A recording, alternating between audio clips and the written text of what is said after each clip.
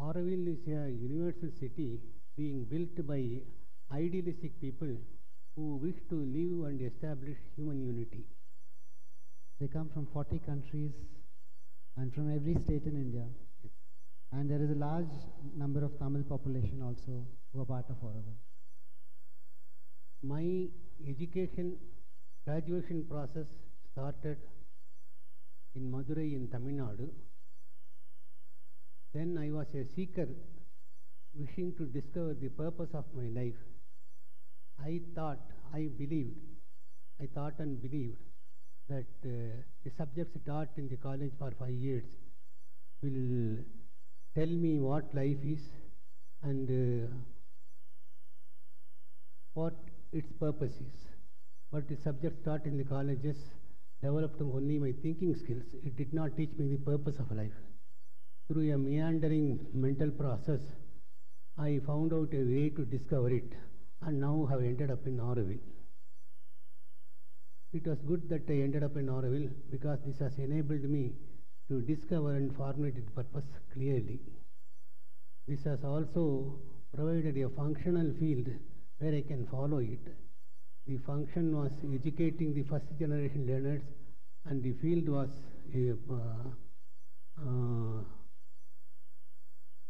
education. My first approach with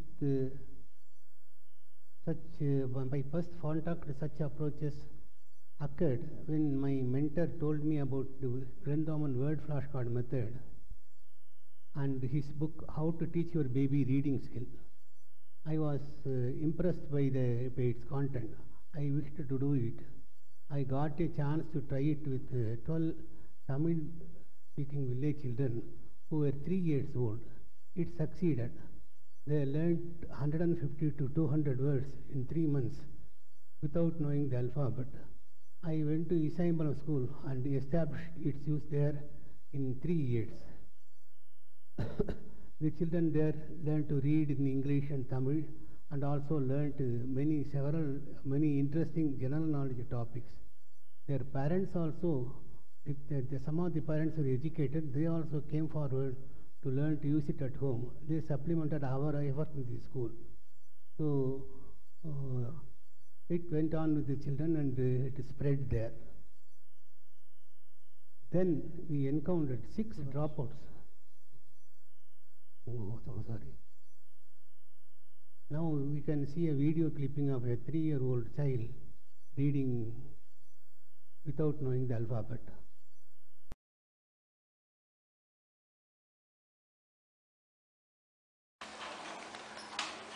The pen, like, monkey, butterfly, flake, book, Note. Beautiful. Good. Very good. After we established the Rishi Valley study card system in our school, educational officers in Tamil Nadu heard of this approach. They sent a team of teachers here. They saw the learning here, observed it, and they were satisfied of the viability and authenticity of the system and decided to use this in Tamil Nadu. They created a new 30-member team in which 6 teachers were included from Auroville. This team created a new set of study cards which were used in 30,000 primary schools in Tamil Nadu in 3 years. Computer technology were also used in the school to learn the academic subjects. Initially, they were used to make it joyous and simple. Later, its capacity to bring out the inner potential of the student came when Sanjeev came to the school. My name is Sanjeev and I work at the Isai Ambalam and Auroville schools. I also work with rural youth with electronics. I believe the purpose of education is beyond fitting in and even beyond standing out. Education should help us learn how to live, know ourselves, and be self-directed. We started with constructivism, which says that education is not imparted to a user, to a learner, but created by the learner. And in further, we looked at constructionism, which said it's best done when you make something beyond your mind. We put this to the test and used a visual programming language called Scratch with the children. One of the problems they encountered, for example here, is that they had to deal with a cube root of a very large number. This was a perfect storm for them. They had difficulty with large numbers, like we have difficulty with the mic, and they had difficulties dealing with an abstract idea like cube roots. So they thought they'll use the computer to get the job done. But what they didn't realize is through programming, they needed to tell the computer everything step by step. So they had to tell the computer the guess number is there, you need to multiply it with itself 3 times to get the cube to compare with the target. And then when they started looking at the results they were getting, they started making connections that they had not made by themselves. And one child, when she figured out how this works, sparred with her own computer program solving 50 questions within an hour. This of course gave her an idea of what cube roots was, but it also gave her incredible confidence to deal with large numbers. Programming can also be used by children to show something that they know well. Like this child who understood why fraction addition wasn't working for her before and gave a demonstration of what happens if you just add the tops together and the bottoms together. And then she said, now I know how to add it. And she wanted to give a demonstration of that too. So she said the bigger pieces need to be broken down into smaller pieces till all the pieces are the same size, and then I can add them. This process of creating and sort of either discovering or creating and presenting can act as an alternative to examinations in order for children to stay with the problem and learn from it, so it helps with better retention. So this can help children both not only fit in, but also stand out.